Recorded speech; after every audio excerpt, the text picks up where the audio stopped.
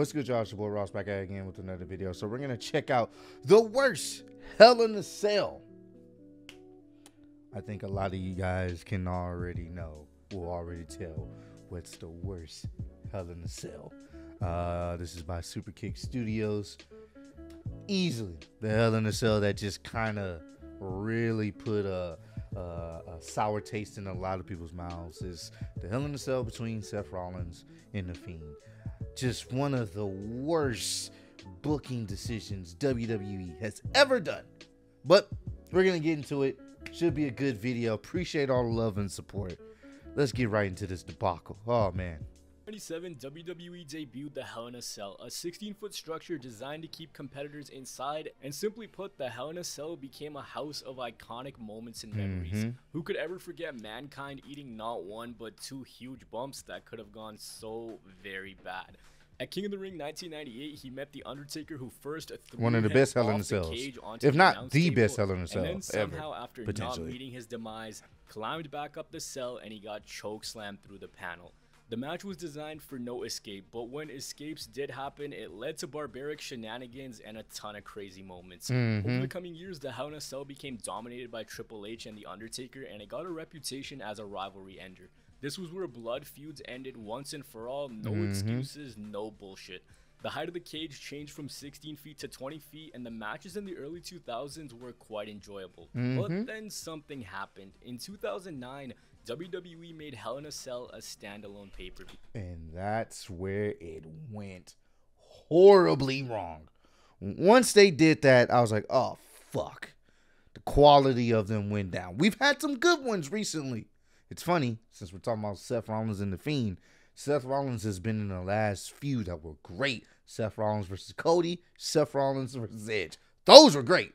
Seth Rollins versus Fiend, awful. Which basically meant that every time October rolled around, they folded on rivalries and they just went, yup, it's October, we need some attraction match. Let's make two of them, throw two rivalries in the cage, and let's just get this over with. Before, the Hell in a Cell match would only be brought out sparingly and under certain circumstances, but now they started to overdo it. When you have something good and you overdo it, you run the risk of a lot of things, mainly the concept losing importance, parody, and fans failing to care. WWE's done this with a lot of different pay-per-views. Hell in a Cell, Money in the Bank, TLC. At one point, they attempted to make Fatal 4-Way work. I think we all know how that went. Regardless, the show kept going on, and iconic moments became few and far between. The barbaric and rough nature of the match started to trend downwards, until, in my opinion, we got the swan song to Hell in a Cell. The end of the era, Hell in a Cell, that was one of the better ones we had seen since it was oversaturated. That shit was fun, great, one of the best WrestleMania matches. WrestleMania 28, when Undertaker met Triple H. These two helped define the Hell in a Cell match, and it made sense because the match at Mania, it was story-driven, it was intense, it had stakes, and it was ending a rivalry once and for all. This was only going to end once someone tapped, once someone got pinned, or in the worst-case scenario, someone was rendered so useless that they just couldn't get up. And the Cell, it was your playground. Let your imagination run free and do whatever you want. Okay, maybe not that. Yeah, by not 2018, that. the Hell in a Cell changed colors from this rusted metallic gray to red. And 2018 was also the year where we saw a non-finish when Brock Lesnar broke down the door in a match between Braun Strowman and Roman Reigns. And that brings us to the year 2019 in the WWE. Boy. This year was a pretty up and down year for the WWE. NXT was firing on all cylinders, ready to go head-to-head with AEW. Kofi Mania was a great storyline. Becky Lynch's rise was fun. But we gotta talk about one man, and that one man is Seth Rollins. See, since about WrestleMania 34 in 2018, Seth Rollins had been carrying Raw as the Intercontinental Champion, as legitimately the workhorse of the brand. He brought the Intercontinental Championship back to prominence while Brock Lesnar wasn't on WWE TV. And through his stories, through his exceptional matches, through his promo ability, Seth Rollins was that guy, bro. He's still that guy. It's crazy. All these years later, Seth Rollins is still that guy on Monday Night Raw. I love to see it. he made it feel special all over again. His IC title run was fun, and he had some big stories. So naturally, by 2019, it was time for him to take the next step. It was time for him to bring the Universal Championship away from Brock Lesnar and back to Raw. He won the Royal Rumble, and then at WrestleMania 35, in under 3 minutes, he beat Brock Lesnar and he brought the Universal title back to Raw. After WrestleMania, Seth Rollins had some of the most deafening crowd reactions in the world. He legitimately was alone as the guy in the company. But then WWE fumbled things big time with Seth Rollins. His first title defense against AJ Styles was great, but then they just couldn't put prominent stars in a proper position to take on Rollins, because then Baron Corbin came in. And I don't think I need to tell you about Baron Corbin. How were they going to make a feud between Corbin and Seth Rollins interesting? These two had some boring and downright awful matches. And then they acknowledged Seth's relationship with Becky Lynch on screen, and Seth went from this cool, lovable, badass fighting champion to this guy who was calling himself the man's man. When he started doing the man's man stuff, I was like, and the fans slowly but surely was like, we don't like this version of Seth. I don't even know what that means. And it was just cringe and bad. Add to that there were some outside things happening where he made comments about Dean Ambrose, Jon Moxley, of course, taking food. Seth Rollins on SummerSlam conference call, Moxley to AEW. I was surprised by it. I knew Ambrose needed time away from WWE. Now he's competition, trying to take dinner off my table. Good on him, AEW. We're going to knock them dead just like we do everyone else. Yeah, he started to start putting his foot in his mouth. It just, oh man. Off his table because he joined AEW. He got into a Twitter beef with Will Ospreay, and that got some fans to sour on him because he was asking Ospreay to compare bank accounts. There was even a report that came out saying that they thought Seth Rollins wasn't cool and he was basically a geek and they were trying to make him look cool. At Extreme Rules 2019, Rollins was cashed in on by Brock Lesnar, who won the Universal title. And then WWE basically hit the reset button. They're like, all right, let's build Seth as a babyface again. We messed up this time. Maybe we can redo it and redeem ourselves. It didn't work. Just a month later, Seth Rollins, after getting destroyed for weeks, recaptured the Universal Championship. Despite the audience not being as hot as they were pre and post WrestleMania, Raw was Rollins. However, in 2019, we also saw a huge character reinvention. That reinvention The Fiend, Bray Wyatt. And I think despite what many people think of his booking, I think it's fair to say that he has a very creative mind. And he put that mind right to work. After WrestleMania 35, vignettes started to air showing these creepy dolls, and fans started to speculate who it was, and everything pointed to Bray Wyatt. Bray had just missed his first WrestleMania since making his debut. Well, as the weeks wore on, we saw Bray Wyatt debut this character as a happy-go-lucky kids TV presenter, something like Mr. Rogers, and it was known as the Firefly Funhouse. So creative, so dope. It had its own set of characters. He had a catchphrase where he would say "Yowie Wowie," which immediately became popular. But this playful, seemingly harmless gimmick took a turn and became dark when Bray took a chainsaw to a cardboard cutout of himself, saying that he now knows how to harness his anger. Now we saw the debut of his split persona known as The Fiend. With this mangled mask and this new creative flair behind him, fans were excited to see what he could do. He attacked Finn Balor, and at SummerSlam 2019, we were going to get his debut, and his debut was a 10 out of 10. It's fucking as someone who good. was actually in the arena, I can tell you that this was something that had everyone hooked. And I remember doing a reaction to it. I was just, the music, the entrance. I was just like, oh, this is something. This was something. This was something cool. I was like, I'm for this. WWE, you can't fuck this up. Can you, right? Right? Just in awe. The cryptic remix of his theme music, his look, the mystique, and even a lantern. Fans went wild once they saw this new supernatural character. He squashed Finn Balor, and this character went viral, and I mean viral. People were amazed at what they had just seen. After all, what we watch in the WWE is a TV show, and TV shows are driven by characters, and fans in the WWE knew that they had their next big character-based attraction right there. The Undertaker was basically done, and now it was time for someone to take over that role. And who better than Bray Wyatt, who had an up and down path in the WWE so far, but everybody knew his true potential as a main eventer. The company, seeing the popularity, fast-tracked him right away at the end of Clash of Champions. Seth Rollins had just beaten Braun Strowman after stomping him to, I don't know, control your narrative maybe. So with Hell in a Cell as the next WWE pay-per-view. And I think this is where they made a mistake. They shouldn't have fast-tracked him. They should have just let him keep building. Because his character is not like anything else. It's not the same. He comes off very menacing, can take a lot of damage type stuff. So if you're going to build him up, they fast-tracked him too quickly. Because if you wasn't going to give him the title when he faced Seth Rollins, then you shouldn't have set up the match. Because everyone wanted to see him as champ. Seth's stock was plummeting. Bray's was increasing at an exponential rate. We all knew the direction. It was going to be Bray Wyatt versus Seth Rollins Universal Championship inside Hell in a Cell. Weeks of build and Bray sending cryptic messages to Seth Rollins, and that brought us to Hell in a Cell 2019. Oh, and boy. This show put the hell in Hell in a Cell. It's funny that this show was presented by WWE 2K20, the worst wrestling game in quite some time, because this was not good.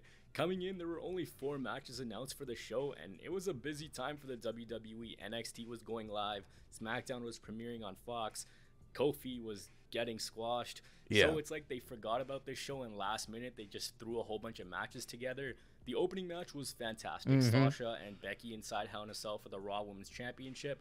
And the rest of the card was mainly forgettable. But we came to talk about the main event, Rollins and The Fiend. The duration of the match had this blood red light shining down on the cage. Which I didn't like. And Bray and Seth go right after each other. Rollins. The red. I hate when they did that with the Fiend shit. It was taken away from the match. You could barely see. Like it was too distracting. Should have just. You got the red cell, you might as well just keep the normal lights. Goes for a kendo stick, and Bray just no-sells about 3 kendo stick shots. So far, so great. It makes sense. The whole story of a normal human versus this freak of nature having to dig down deep to find a way to put him down. That's a story. It makes sense. And then Bray takes over. He throws Seth Rollins all over the cell, into the steps, onto the floor, and the crowd is actively engaged in this match because even though the lighting may have sucked, they wanted to see who would end up winning. Rollins has Bray down by hitting him with steel steps, frog splash, and still nothing for Rollins. And then Bray just no-sell stomps from Seth before Bray brings out this ginormous, what do I even call this? Mallet. Circus comedy mallet, and he hits Rollins with it. Meanwhile, on commentary, Dio Madden, or Massey, whatever the hell that is, says that Rollins almost got impaled. So keep in mind, he's just brought out this huge mallet, way larger than a sledgehammer, way bigger than a kendo stick, way bigger than, well, a lot of things, and they get back into the ring. And here's where shit starts to hit the fan. They make their way back into the ring. Rollins spams some flying knees, spams some super kicks. He's got all the cheats in this match. 3 curb stomps, a pedigree, a 4th stomp, and still nothing. So that's 5 stomps Bray has taken, and he kicks out at 1. And that's where they fucked up at too. You're making him invincible. He took all those finishers. It's like, wait a minute. Hold on. What? How you taking 4 curb stomps and a pedigree and you still get up? What's going on? Curb stomp number 6, curb stomp number 7, curb stomp number 8, curb stomp number 9, curb stomp number 10. Still nothing. And we're all thinking that Bray's got to get up sometime soon, but he just lays there and he takes this beating, and the crowd is getting restless. And then Rollins goes to the outside, hits a work chair shot to the Fiend's head, kicks out, gets a ladder, smashes it onto Bray's face, nothing. So Rollins is like, all right, I need to dig deeper. Grabs a toolbox, piles up all this stuff onto Bray, hits him with a toolbox, and Bray again is just lying there. And this match has drastically taken a wrong turn. Bray laying motionless, and Seth goes to get a sledgehammer, which, let's keep in mind, the sledgehammer is the signature weapon of Triple H, who's used this on so many different occasions, not just inside Hell in a Cell, but in normal matches. Also, the sledgehammer in shape is much smaller than the mallet that Bray just used, 6 minutes ago? Rollins gets the sledgehammer with all this stuff piled on top of Bray, chair, toolbox, ladder, and the ref's just like, no, Seth, don't do this. Do not do this. Please, I'm begging you, don't do it. Don't hit Bray Wyatt with a hammer that is smaller than the hammer that he just used on you. Oh Because my why? god. Because of logic. And Yeah. Seth's thinking about it. Seth's like, okay, maybe I shouldn't do this. But then he's like, fuck this, man. Seth swings the sledgehammer not onto Bray Wyatt, but onto the rubble that he's laying beneath. Yeah. And the ref calls for the bell, and the crowd is pissed. I've never seen that in a Hell in a Cell. I've never. When I saw that, I was like, what the fuck? It did what? Did what, bro? It just never made sense to me, bro. Oh my god, bro. They are losing their shit. This was the match where Mankind fell to his death not once but twice in one match. A match where we had seen things way more violent than this one. This one ended in a no contest because one guy used a hammer and didn't even hit the guy. Yeah. What the fuck did I just watch? The crowd is showering Rollins with boos so loud you'd think he's 2015 Roman Reigns. And then Bray gets tended to by EMTs. There's like 7 refs out there, and Seth Rollins is just possessed. And just as they're about to stretcher the Fiend out, he gets up, hits a mandible claw on Seth Rollins, followed by his sister Abigail. All the while, the crowd is chanting, restart the match. Yeah. This show goes off the air with Rollins getting a mandible claw and spitting out blood. So basically, both guys were fine, and they just called for a no contest because they booked themselves into a corner. So stupid. This was bad, and it will forever be one of the most infamous finishes in WWE history. This shit single-handedly ruined the credibility of Hell in a Cell. Yep. It actually would have made more sense if Bray got stretchered out, but he was fine. There's nothing wrong with him. Online, the reaction was horrible, but we'll get to that in a second. At the show, people were losing their shit in Sacramento. They were booing this into oblivion. They were chanting bullshit. They were chanting for refunds. They were chanting for AEW. The match where Jericho took a pedigree at the top of the cage. The match where Mick Foley died twice, as I've mentioned before. The match where Mick Foley again got to live out his fetish by getting killed by Triple H. The match where Rikishi did it for The Rock and fell into pine chips ended because of a tool. Think about that. People there melted. They were pissed. What made things worse was Brazzers then took to Twitter to put more salt in the wound, and they said, hey, WWE, let us know if you need advice on how to craft logical and coherent storylines with satisfying finishes. This match is so funny. That's funny, it's like bro. An article of wrestling. Things went so bad, and they could have just been avoided altogether. Yeah. One of the worst received matches of all time. After this, Seth Rollins dropped the Universal title to The Fiend 3 weeks later, but it was 3 weeks too late. Yep. The audience directed the hate towards Rollins, and then he took to Twitter to say this, which made things... Imagine Mick and Taker might have, like, the ref to stop the match there, might have added a few more years to Mick's incredible career. Just a thought. Nah, bro. Just go ahead and hang that shit. Take that L, bro. Even worse, and this year for him, I don't even know what to say. Rollins was damaged twice in the same year. Yep. And it's not like he hasn't recovered from this booking. The fans caused him to turn heel in 2020, and he's carried so many feuds despite losing most of them. For Bray Wyatt, he became the Universal Champion, and Daniel Bryan was able to bring the best out of him, but they strapped themselves with the character. The thing is, they should have used him as an attraction and not a constant.